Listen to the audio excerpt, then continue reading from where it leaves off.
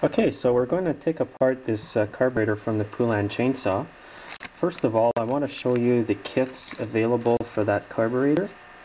Now, as mentioned earlier, it's a WT324 model, and when you go to get a repair kit, this is the number that you need to tell the dealer to get your parts. Now, there's two kits for that carburetor. The difference is one's called D10 watt, and this one here only has the diaphragms. This kit is a little cheaper to buy, and usually you can get by with just buying this kit. This other kit here is a K10 watt, and the difference with that is that there's a couple extra diaphragms in this kit, and also contains the needle, the lever, the little Welsh plug, the screen. So if you're doing a major overhaul kit, this is the kit you want to get. You can usually I buy all my kits from mowersforyou.com on the internet. It's pretty well the cheapest place to get them, and they're all Walbro OEM parts.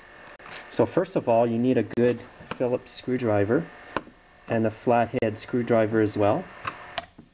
I'm going to start by removing the top screw here, and that's where the pump diaphragm is.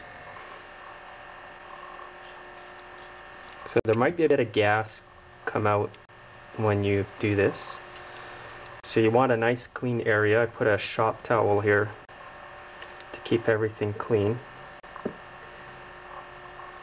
So there we go. You remove that. That's the pump diaphragm there. I see it's got a little bits of gas on it. So I'm going to put that down. So I'm going to put that in a nice neat order, because when you go to put it back together, it's a heck of a lot easier. Now I'm going to look inside here. You look inside here for dirt and stuff like that. That's where the little screen goes here. It's pretty clean there. So I'm going to turn it over and remove the 4 screws here.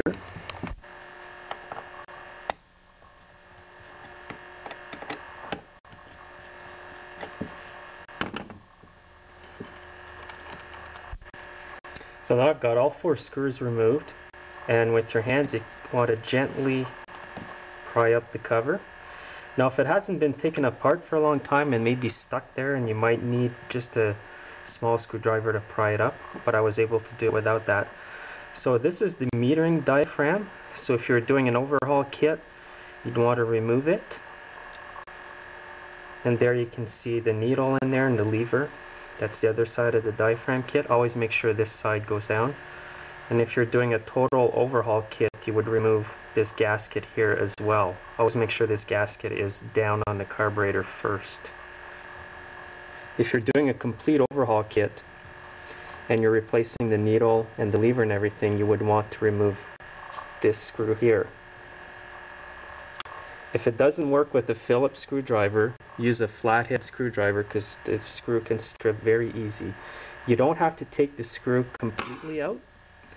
And I've got a work area here where all my parts are laid out. So I'm just going to flip it over. There's a little spring that came out. You don't want to lose that. You may want to put all this in a small container or on a nice clean area. So there you go. You've got this side of the carburetor, which everything has been removed pretty well. Now on this side, there's that little screen in this hole here that if you're doing a complete overhaul, you may want to replace it as well. It may look clean sometimes, but sometimes the gas varnicizes and clogs the screen, even though it may look clean. I've had this problem before. Now to remove the little screen in there, you may want to get a little pick like this. You may want to sharpen it on your grinder before, and you just slide it in there and go gently, pick it, and then come up, and there you go. It's out. So here I've got everything out. You want to make sure that the little hole in here, you should be able to see through that the other side. See there? And on the other side of that is the needle. So if you can see through that, that means it's clean. You may want to shoot some carburetor cleaner in all these holes here. I'll just do that right now. So I'm just going to make sure that all these holes here are clean and spray them. Now if your carb's really dirty, like really varnicized, which you're going to see spots of gooey gas, you may want to leave it soak overnight, maybe in a can full of carburetor cleaner. And this here is a little valve here, inside here. It's a one-way valve usually. So I'm just going to spray everything, all the holes here, even in here. And you should see gas coming out of another hole. This carburetor is clean, so I'm not going to do too much. But make sure everything's clean. You can run a little wire in here. It is clean. I'm going to spray where the needle goes, and you should see gas coming out of here. Yeah, so it's clean.